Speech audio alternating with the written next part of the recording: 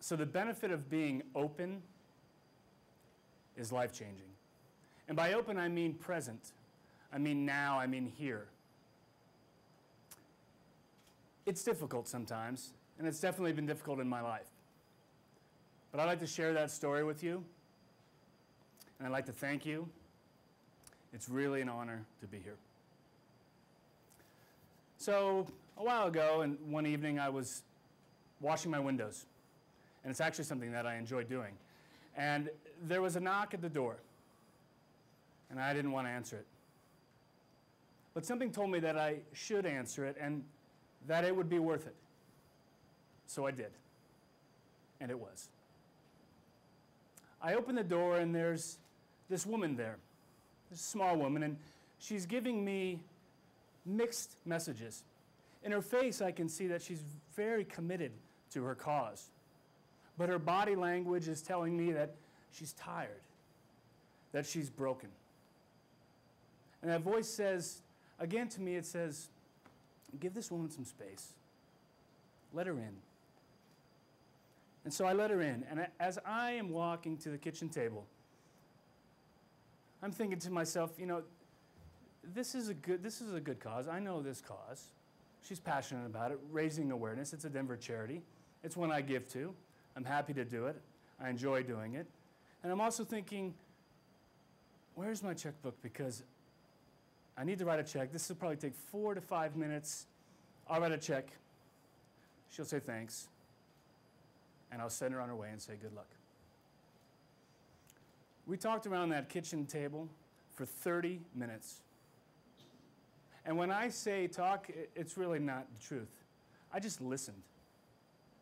I just listened to her and her explain her experience of so much humanity, yet so much apathy, door after slamming door after slamming door. And it was something else. I was able to learn in this experience of 30 minutes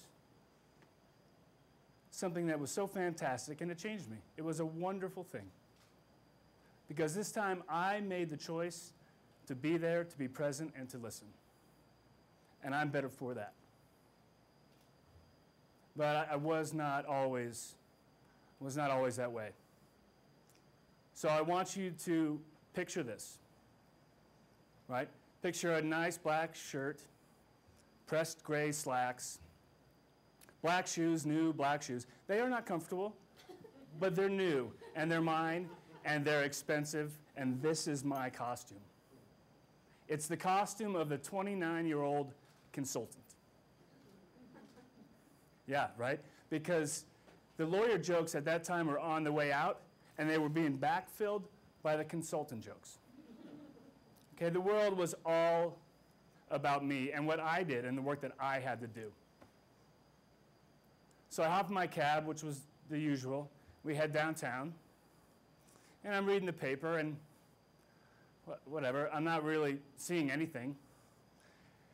But there's something through the windshield of the cab, and I look at that, and that's weird.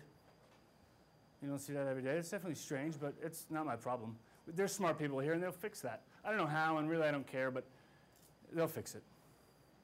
So I continue on. You know, in a city of 7 million people, I don't see anything because it's about me, it's about what I'm doing, it's about the work that I have to do.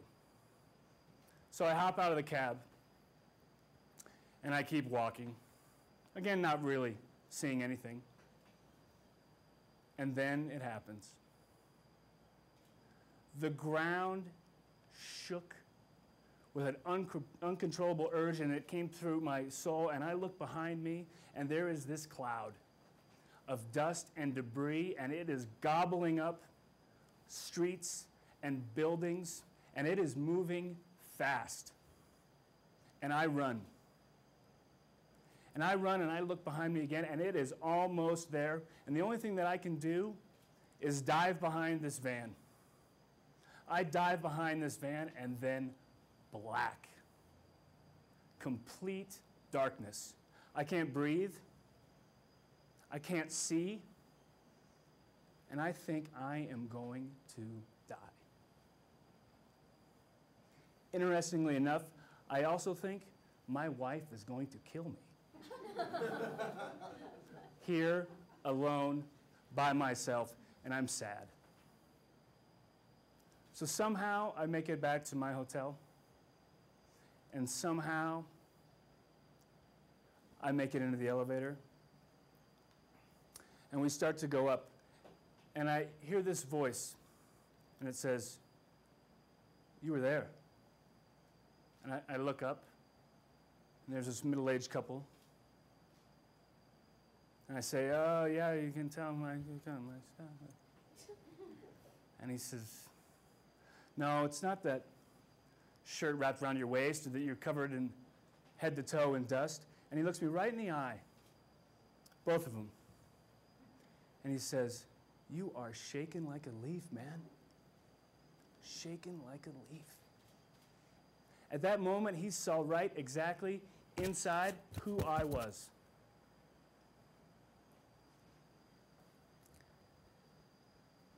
It took about a good 10 months after 9/11 for me to pull out. And it was a dark time, and it was not a fun experience. I had so much weight on my shoulders. I had such this thought that I had to do something great if I was spared. I couldn't just cure cancer. I had to cure them all. That's what I had to do. But you know what? I started to just open up my eyes and my ears. And I started to just look around and be present and see the things that were around me for what they were, what they truly were. And the reason I'm sharing this story with you is not because you need to go through some catastrophic event. You don't need to do that. I'm sharing it with you so that you may benefit from what I learned. And what I learned was you do not have to make a difference in this world, you do not have to do something huge. It just has to be something small. Because you never know what the package is that's going to be delivered. You never know what's going to happen. All you have to do is make the choice that this time you will be open. And this time you will hear it. So let me take you back to that kitchen table. A couple of days after that, I received a gift. And that gift was a letter. And I brought it, and I would just like to share some of it with you. I'm not used to the mic, so.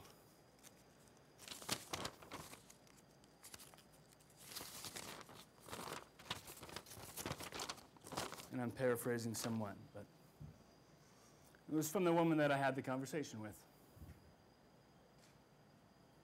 It says, "Thank you so much for holding space for me last week. It was such a gift to let it all go before I had to take it up again. You made me feel seen and heard. In fact, the conversation we had inspired me so much that I have let it be part of who I am." Wow. There's no words to that. I'm humbled, honored. Because you know what? Before I received this, that experience was mine. I was the winner in that 30-minute exchange. I was the one that won. I learned. Yet, it's a win-win, right? Because somebody else did it. Somebody else in this 30-minute experience, almost meaningless, they changed for the better. Because of human contact, a simple, simple conversation of seeing. So now I want to do something. It is time to participate, sorry, but it will not last long. I did this a while ago after consulting days, and it's just a fun thing to do. So what I want you to do is look to the person on your left or your right. You'll have to choose. And what I'm going to have you do is I'm going to have you look right into their eyes for 2 seconds. And if someone doesn't have one, I'll do it with you after, okay? Right into their eyes for 2 seconds. We ready? Go.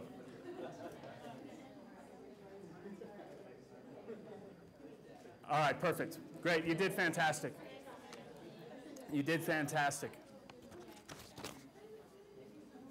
So what did you feel? What did you feel? I mean, was it good? Was it bad? Was it uncomfortable? Did you feel nothing at all? The point is, it's not what you felt. The point is that you saw that person. And more importantly, that person was seen. So I drive through a Starbucks, a couple weeks ago. I'm kind of preparing for this talk and running ideas through my head. And I drive through, and as I'm getting my coffee, I ask the guy, I say, so tell me, how many times does somebody ask you how your day is? How many times do they do that? He says never, hardly ever, not very often. He says you're the first person that has to, actually. He says people take their coffee way too seriously. Do you know that Starbucks, on a daily basis, serves 4.7 million customers a day? Think about the possibilities of some seamless positive interaction with another person.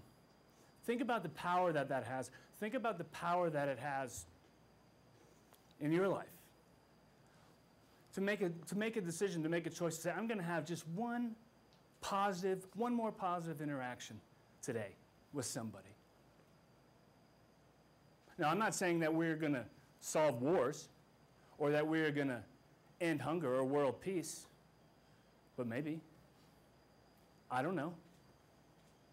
I mean, think about how many great problems could be solved just by a meaningless, positive interaction. Think about how many great companies could be built. Think about that one instance where you give that high school senior a little bit of oomph and self-confidence, and they take a test and they ace it, and they get into college. I don't know. Maybe. But what I do know is that's what inspires me. And that's what I try to do on a daily basis. I don't always, but I try to. In my personal life, with my beautiful wife, my family, my mother, my friends. In my business life, with my customers and my employees and my vendors. I make a choice to try to do that as best that I can. This time, I make that choice. And so I want to leave you with a quote. A famous quote by a 4-year-old boy. And it says, "Daddy, watch me hit this baseball." And I did just that. This time, every time. Thank you.